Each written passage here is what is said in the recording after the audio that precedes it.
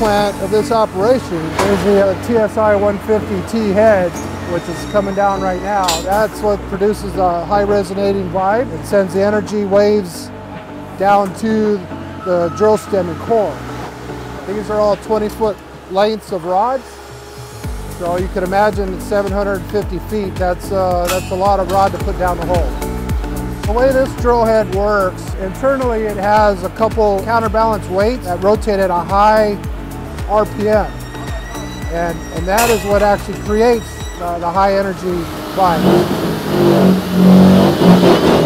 This is a really equipped rig. You know, it has a mud pump, water tank, reservoir. This is actually a tier 4 platform. So we do encounter that on a lot of job sites. You know, being out in California, they want to have that platform. Auto hammer for taking split spoon samples. All the sonic rigs do not typically have auto hammer. So this one is equipped with that.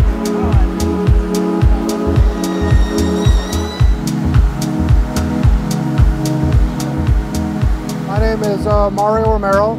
I am the Sonic Division Manager with ABC Leoben Drilling.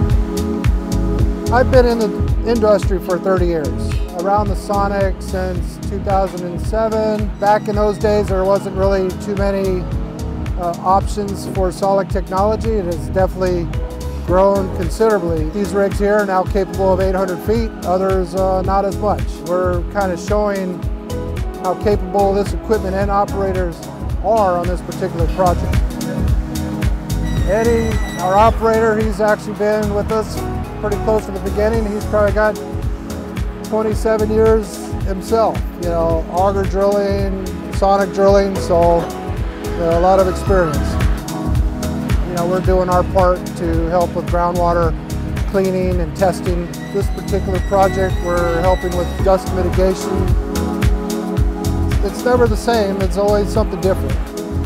Currently we have the one TerraSonic 150T. We have another one that's on order. We are building our Sonic program, looking at some point to possibly get a more of a limited access rig for areas that are, you know, low overhead, tight areas where they need this technology.